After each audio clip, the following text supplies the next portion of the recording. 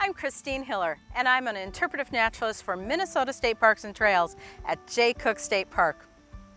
One of the fascinating features of the park are these jagged rocks that are tilted at sharp angles. And it makes many of our visitors ask, why do the rocks look like this? These tilted rocks reveal a powerful force from our past. To understand better why the rocks look like this today, let's head back and understand what it looked like before the current landscape. Geologists tell us that 2 billion years ago, this part of Minnesota was covered by deep ocean water. Under the ocean, sand and mud would layer on the bottom. Eventually, these layers would become so thick and heavy that they would press together into sedimentary rocks. Specifically, the sand pressed into sandstone and the mud became shale. This sandstone and shale are no longer here.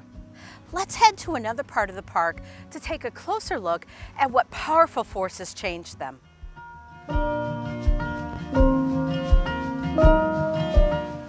Along the river gorge, just downstream from the Thompson Dam, is a fantastic clue about that powerful force.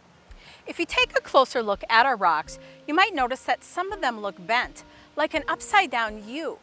This is called an anticline, and it may make you wonder, how do you bend a rock? The sandstone and shale formed in horizontal layers. At the time, the Earth's crust was moving around quite a bit. 1.8 billion years ago, some of these plates shifted. Parts of the layers were blocked from moving, so they folded upon themselves like an accordion. That anticline is one of the tops of these folds. The heat and pressure created from these shifting rocks changed them into something new. Let's head back and take a closer look at our tilted rocks again. The tilts now make sense, right? They're the ups and downs of those folds.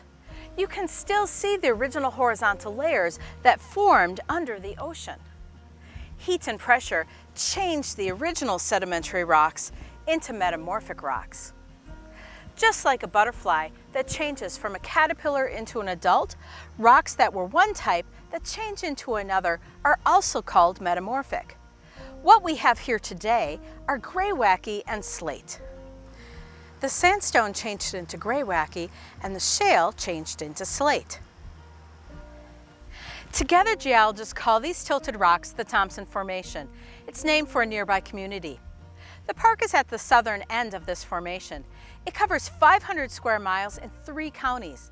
It also goes down a half a mile under us. That's a lot of rock.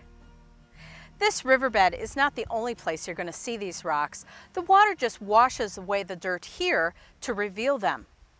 Let's head to another place where they are also exposed. This outcropping of the formation is right along the Willard-Munger State Trail. You can also find them as you drive through Carlton into the park and behind our campgrounds. Historically, the rock was mined from nearby slate quarries located at outcroppings along the river.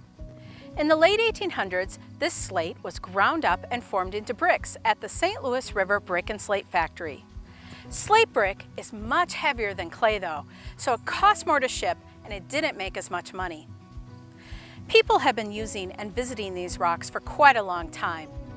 150 years ago, an American travel guide encouraged its readers to come visit the Dalles of the St. Louis River, see the spectacular rushing rapids and the strange tilted rock formations.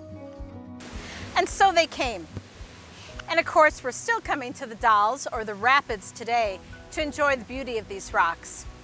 If you have a chance to visit in person, remember some safety tips.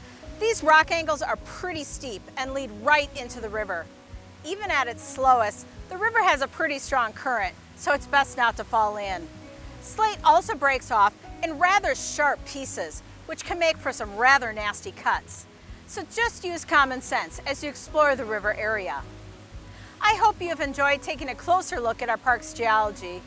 Perhaps the next time you're walking across the swinging bridge, you'll think about those powerful forces of the past that shape these tilted rocks that the spectacular rapids rush over.